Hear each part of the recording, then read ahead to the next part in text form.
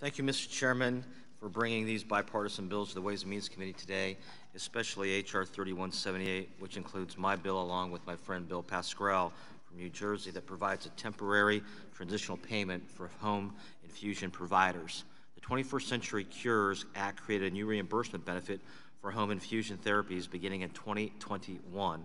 This new temporary transitional payment will close the gap in care for beneficiaries, and home infusion providers will continue to administer these therapies without risk of going bankrupt. I'd like to thank my colleagues on this committee for their support. I'd also like to thank my colleagues on the Energy and Commerce Committee for their commitment to working on the issue, especially my counterpart, Subcommittee Chairman Michael Burgess, Chairman Greg Walden, Chairman Emeritus Fred Upton, who helped pave the way for these policies with the passage of the 21st Century Cure Act.